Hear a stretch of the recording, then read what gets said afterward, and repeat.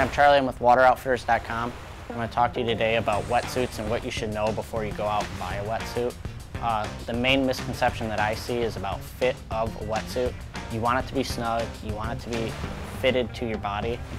What that does is if it's a little bit loose, you're going to get pockets of air and water that aren't regulated. You want to keep it close to your body warms it up, and that's what's going to keep you warmer in colder water. There's a couple different types of or thicknesses of the wetsuit itself. You'll have somewhere in the range of a 2 mil wetsuit, which is going to be for warmer temperature waters, and then you'll have something in the range of 6 mil wetsuit, which is for your colder waters. And then just anywhere in between there, obviously the thicker the wetsuit, the colder the water it's going to be.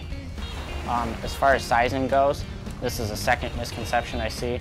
You'll see numbers such as like 4'3" or 3'2", and what that is it's telling you the thickness of the wetsuit in different parts of the body. The first number is going to give you the torso, so it's going to tell you how thick it is right around your body, and that's where you normally want it to be thicker. It keeps your core warmer, and then you'll have a thinner wetsuit on the second number is going to be your extremities, your arms, your legs. It's going to keep your extremities a little bit colder, but it's going to give you full mobility, so if you're surfing or if you're out there skiing in the colder weather, that you still have full range of movement. There's a couple different types too. You're going to have a full wetsuit or you're going to have a shorty. A full one's going to be full arms and full legs, and a shorty's obviously going to be short legs, short arms. You can get any combination of the two. You can get long legs with short arms, or you can get long arms with the short legs. You can also get all of the other body parts covered. You can get a hood which pulls over and it'll tie into or go under the neck of the regular wetsuit. You can get gloves that'll cover your hands. You can get booties that'll cover your feet. You can do a whole body one, which will just keep your entire body warm. Most of the time you'll see that with divers and everything that they're doing, but for water skiing, for wakeboarding, for anything in the regular water, you'll probably just wear some sort of a combination of a regular wetsuit with gloves. So when you're looking at wetsuits, there's a couple different key things that you can tell the quality of a wetsuit. Mainly it's going to be how it's constructed and how it's put together. To start with, the main thing that you're going to see is it's going to be stitched. So whenever they put all the body panels together, it's just going to be a straight stitch like on normal t-shirts and shorts. You'll be able to see the stitching on the outside. One of the benefits of this is that it's going to be really strong, it's going to last you a long time, but the little needle holes in it are going to let air and water in, so it's not going to keep you quite as warm as some of the other constructions. The next one up above that is going to be a glued and a tape seam.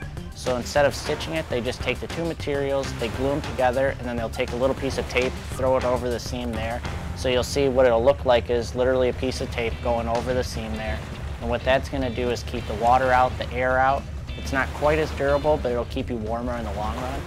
And then in the top end of the wetsuits that you'll see, it's going to be welded. They literally take the two pieces, weld them together. It'll look like a weld bead. It's going to be the strongest construction out there, and it's going to be the warmest construction out there. And then when you're getting into your wetsuit, there's going to be two different ways to get into it.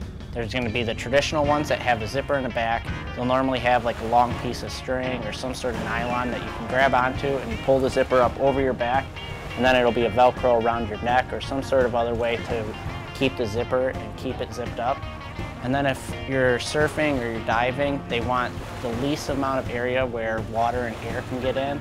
So they'll just it'll be a shoulder zip, so there'll be something right around one of your shoulders, and it just keeps the pockets minimum where water and air can get in. And these are the key buying points that you want to look at when you're looking at a wetsuit. So I hope you get out there, stay warm, and we're from wateroutfitters.com.